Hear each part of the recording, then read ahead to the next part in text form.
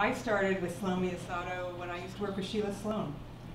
And she was an extraordinary woman, and it's an extraordinary showroom.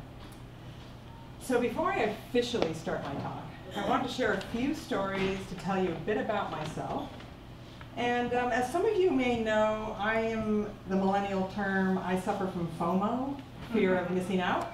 I was born this way, I can't help it. I have always felt like there is not enough time in the day, and there are so many places to see in the world, and so much to learn and do and be a part of. It is very hard for me to slow down and to be still, which can actually take a toll on our health and well-being. And it's one of the reasons why I care so deeply about this topic. I also had a recent experience in January at Paris, at DecoOp in Paris, which some of you may have been there. If you know when you're there, you run full speed. It's pretty intense. And there are all the wonderful showrooms, and the San Francisco Design Center and some of the showrooms here are really a big part of it. And I want to thank them, actually, if any of them are here, that they really put out for the designers and make it an extraordinary experience. I shared an apartment with Lori Weitzner, who I think some of you may know. She's one of my personal heroes. She's one of the color gurus of our profession. And she had the press coming to the apartment we were sharing, and we wanted it to be a very special experience for them. And we happened to have this amazing piano in our apartment, which we didn't know about when we rented it. And we thought, oh, let's find a piano player. And we found a piano player, and we said, why don't you choose a song? And he kind of came in and walked around and kind of checked out the apartment and looked at Lori's presentation she was going to give to the press. And he's not in our field. So he's a musician, though, so he's an artist. And he said he had a song picked out. And he selected a song because of the way the room felt and the way Lori's collection felt. I thought it was amazing that the room and the fabrics gave him a certain feeling. Someone that we'd only just met. The press was told that the piano would be played for 4.5 minutes, and then the presentation would start. The room was silent. You could hear a pin drop. Everyone stopped looking at their phones. It changed the energy in the room. Everything slowed down. It was magical. I was just in India in November, and I decided to bring a bit of that experience with me today by ringing this bell to create a sense of brief calm and centering before I start my official talk.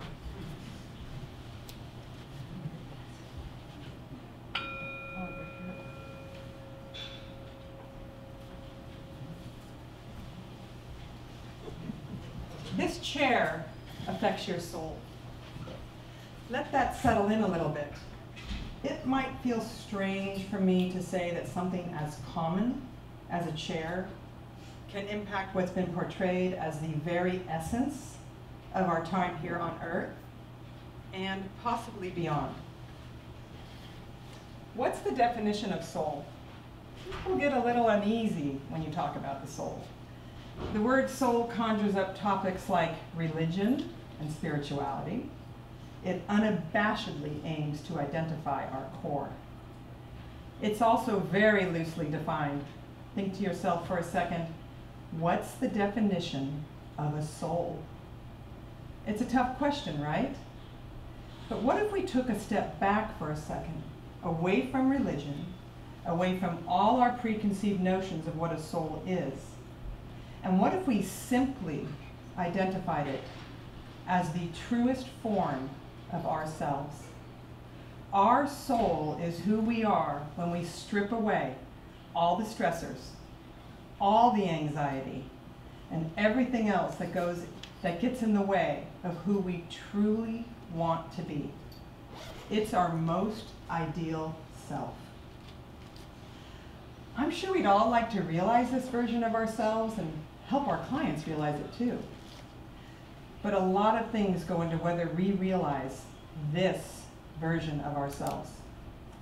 There are the actions we take, then there are the outside influences and how we respond to them. We like to think that we are in control of our responses, and we are, mostly, but only to a certain extent. See, not only do we have emotional responses to our outside influences, but we also have physiological ones. Take basic things like compassion, music, and laughter. Practicing compassion actually boosts our immune system. Music has been shown to improve our focus, and laughter. Well, laughter triggers the reward center in our brain. If these outside influences can all have an effect on us, physiologically, and therefore on what we're calling our soul, then it follows that we should be cognizant of the outside influences that we let into our lives and into our clients' lives. We know this. We know this at a basic level. We try to choose water over soda, apples over cookies. We tend to avoid negative people. We work with people that inspire us. We prefer temperate climates over harsh ones. We make all of these choices in an effort to feel good and to do our best work and live our best lives. Why? Because it makes us feel good. These actions prompt the release of feel-good neurotransmitters into our brains and ultimately feed our soul. Dopamine is known as the feel-good transmitter. It is responsible for the feeling of pleasure and satisfaction. Serotonin regulates mood, social behavior, sleep, memory, and desire. Oxytocin has been called the love hormone and plays a major role in bonding and well-being. Lastly, endorphins, the stress fighters, they reduce stress, increase pleasure, and result in a boost to the immune system. But not all neurotransmitters have just positive effects on us. For example, cortisol, our body's main stress hormone, controls our mood, our motivation, and our fear. It comes from our body's fight or flight reactions. We were born with this. Now, I'm not going to give a college course on neurotransmitters today. That's my next talk. But it's here that science in our world of beauty, design, working with extraordinary things, converge. And these neurotransmitters are inside all of us. And they are the foundation of everything that I'm talking about today. This balance of neurotransmitters affects how we respond to various situations. For example, we respond differently to difficult situations when we're calm and relaxed, as opposed to anxious and on edge. Research has shown that people who are in stressful situations are more likely to favor the positive outcomes of an important decision than the negative ones. The environments that we create contribute to our state of mind. But some of us, not interior designers of course, have neglected to attend to this key soul-feeding area, our environment. We know on an unconscious level that certain places make us happy, and most of us know how to create those places. Alain de Botton wrote in The Architecture of Happiness about how walls, chairs, and floors can combine to create an atmosphere in which the best sides of us are offered the opportunity to flourish. Think about it. We all have the places in our mind that stand out as the places that make us feel better, places that fill us with awe, that comfort us. Maybe it's a bluff looking out over a body of water, sitting in a wonderful chair. Maybe it's in the living room with beautiful and comfortable furniture, colors that are soothing, gorgeous lighting and art sitting by the fireplace. The point is, we know how a space can make us feel at a deep, much deeper level. And as humans, we've known this for a very long time. For instance, back in the 1950s, Jonas Salk was looking for a cure for polio in his cold and dark Pittsburgh basement. Frustrated by his progress, Salk escaped to Assisi, Italy, where he wandered around a 13th century monastery. Suddenly he found himself coming up with all sorts of new ideas to try, including the one that eventually lead to the polio vaccine. Salk was so convinced that the serenity of the monastery helped him develop the vaccine that he solicited world-renowned architect Louis Kahn to help him develop the campus for the Salk Institute, in the hopes that scientists could have similar experiences and that would lead to similar life-changing breakthroughs. Louis Kahn and Jonas Salk intuitively knew what sort of physiologic impact a building can hold. Since its creation, the scientists that work at the Salk Institute are still making major breakthroughs in cancer research and other medical research every day. What Salk didn't know at the time is that there's an actual scientific reason for why inspiring spaces often yield inspired ideas. A lot has changed since the Salk Institute was built in the 1960s. Research is underway to understand how our environment influences our brain chemistry, and the results are revealing. We know that light affects our creativity, material features impact our mood, and forms and furnishings connect us to our memories. We've all felt these facts on some level or another. We have our special working places, our relaxing places, and we create these places for our clients every day. As an interior designer, yes, for more than 30 years, I've witnessed how design can have a profound effect on our physical and emotional state, on our soul. I've had clients tell me that they feel as though their home has become a sanctuary, away from the stressors of their very demanding work lives. I've had employees impacted by my design tell me that they feel more motivated in their workspace. I've had educators and students tell me that a once deserted lounge is now constantly full and has a completely renewed energy. Why? Many of us here know the answer to this. I will touch on just a few of these answers today. Basically, dim rooms help us feel more relaxed. Bright rooms combined with natural light improve our focus. Rooms with higher ceilings can promote abstract and creative thinking, while rooms with lower ceilings help us pay more attention to detail. This is known as the cathedral effect. Views and access to outside spaces can actually lower your heart rate. That means the work we do can actually maybe get people off blood pressure medicine. I think that's pretty amazing. Round edges put us at ease and make us feel more comfortable, while sharp edges, they make a room feel a little less inviting, a little more edgy. Alzheimer's patients show fewer signs of aggression and anxiety when they're in private rooms surrounded by their own personal objects and memories. All of us here know that color impacts how we experience a space. It is truly one of the most important elements that we all use in our work. Color is a true game changer. Red helps us focus. It represents life, vitality, and it symbolizes good fortune. And blue. Blue helps us relax. It is serene and mentally calming and stimulates clear thought, stability, and productivity. I had a client once tell me, after we painted her master bedroom blue, which I had to talk her into, she was really nervous, that her bedroom relationship with her husband changed. She was so happy and could not believe how something as simple as painting her bedroom blue could change her marriage and her bedroom life in such a wonderful way. She really did. It gave me great joy to know that I made her life better and happier.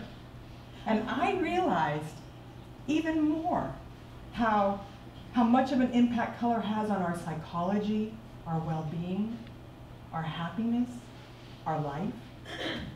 Once when I was at a meeting at an office space, a young software engineer came running up after me and said, "Did you help create this space?" I said, "Yes." I'm kind of shy about that. I usually don't tell people who I am. And he had told me he'd never felt this way at work. And he thanked me for changing how he experienced working in a space. He took me to coffee and asked me all kinds of questions about what details were done to create such a sense of well-being and energy. And, he's an engineer, so he's really curious. And I'm like, well, I told him that all the details are what most of us designers do as tools, things we use, so well-balanced spaces and daylight planes with outside views, In an engineering space, I usually do sit-stand desks because you need to move around. Natural light, access to nature, large windows, reclaimed wood, art, artisan elements, plants, colors that energize. He was so excited that he wrote an article about it for his colleagues in India. It made me realize again how the design we help create can have a local and global impact on people, and that our work that we do every day, has a ripple effect and creates happy lives, happier lives for many people, and even people we don't even know. I have a client that is an ICU emergency room doctor at a really prominent local hospital. I've helped him with all of his homes. I was just finishing a project for him and doing the normal fluff and puff that we all do as interior designers, so that when your client arrives, everything's just perfect and it's all really, really pretty. When I greeted him outside his door, he was obviously very distressed. He had just lost a 16-year-old young man in the ICU, and his heart was very heavy. I quickly finished up and left him alone. About an hour later, he texted me and said, "Thank you. Thank you for creating a place for me where I can recharge and find peace that helps me to recover and be my best self." That text changed me. It was an affirmation and reminder that the truest nature of being a designer is to improve the lives of others and to make spaces become sanctuaries. That message gave me a renewed sense of purpose in my design work. I was actually thinking of leaving the profession for a while, and I'm like, no, that's a call to action. I can't leave. That I have a responsibility to help create spaces like that for all my clients and to share this with others. I have also experienced the impact design can have on your soul firsthand. When I was diagnosed with cancer, I was absolutely terrified. I needed to know that my life and my work had a purpose.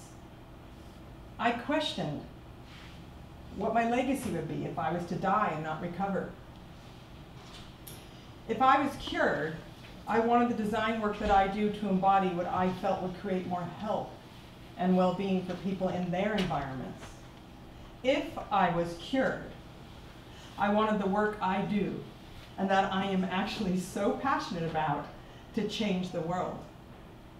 And I started out on my journey on the soul of design and the neuroscience of beauty. When I was looking at my options for treatment, I instinctively knew that a sterile and antiseptic environment would not be conducive to my optimal healing and state of mind. I needed to be in an environment where I felt safe, and that would inspire me and help take the fear out of my chemotherapy and further cancer treatments. I found a cancer center with natural daylight pouring in, views to nature and the sky above, healing gardens, art, soothing colors, and natural materials. These elements that have proven to help people be more receptive to healing and less afraid worked for me, and I healed. During my recovery, I would often feel drawn to nature and places that gave me a greater sense of calm and peace and helped me slow down. Many places like this are created very intentionally to give people a place to recharge, reflect, and to find the inner voice to be their best selves, away from technology, immersed in natural materials, natural light, artisan-created elements, art, and nature. I believe we, collectively, need to create more of these types of what I call gratitude and thanksgiving spaces in our lives and in the work that we do. A place without technology where we can reconnect with ourselves, our neurotransmitters, and find our truest self. Today, research backs what were just gut feelings a few years ago. More than 600 studies detailing how design can influence patient outcomes have been published. One study showed how heart surgery patients who were exposed to landscape scenes reported less anxiety, needed less pain medication, which I find incredible because, you know, we have an opioid epidemic in this country. Imagine if we can create environments where people don't need as much pain medication. That's, to me, really huge. Another study showed that even just 3 to 5 minutes of contact with nature can significantly decrease stress, reduce anger and fear, and increase pleasant feelings. This new information has changed how we design hospitals. Current hospital design standards now call for bigger windows, and more hospitals are adding therapeutic healing gardens to new and existing facilities. But why do we have to wait until we're sick to nourish our soul through design? If we nourish our soul through design, we might not get sick as often. When design helps to relieve stress, we can be healthier as a whole.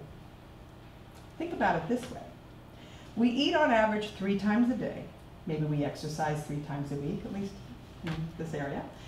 Yet we spend vast amounts of time and energy learning what to eat and how to exercise in the hope that we'll improve our lives.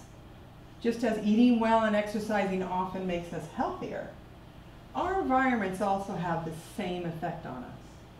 We now have the science that tells us that we, designers, create spaces and environments that actually make our clients' lives better. Wouldn't it be great if we could find a way to make this accessible to all people on our planet, not just our clients? There isn't any time when you are not in an environment. You're in one right now, in fact, the amazing San Francisco Design Center. And we have treats for you and wine, and there's beautiful art. It changes us. We're in this space as blossoms. We're in this gorgeous place surrounded by beautiful things made by some of the most incredible makers, really, the country and the world. It's inspiring. This environment is influencing you on a basic physiological level, and all of us, as interior designers, need to know about how these places affect us, our clients, our neurochemistry, our health, our happiness, and our souls. This isn't new thinking. The ancient Greeks created temples to expose patients to nature, music, and art to promote healing. Vatsu, a traditional Hindu system, which translates to the science of architecture, originated in India more than 5,000 years ago. Yet it contains principles that are still used today in modern design to assure that our environments have harmony and are optimized for the most beneficial use of space. In Silicon Valley, San Francisco, we are blessed to live in an environment of abundance, and anything's possible. We pretty much, it's pretty amazing that we live at a place with the kind of thinkers and people and everybody who's around us. Really, it's limitless. We can create and do anything here. Yet in other parts of the US and in most of the world, like over here in Mumbai, which is one of the largest slums in the world, whenever you fly into Mumbai airport, it's right there. It's extraordinary. A beautiful, transformative space is still seen as a bonus rather than a necessity. It's time as designers that we change that fact.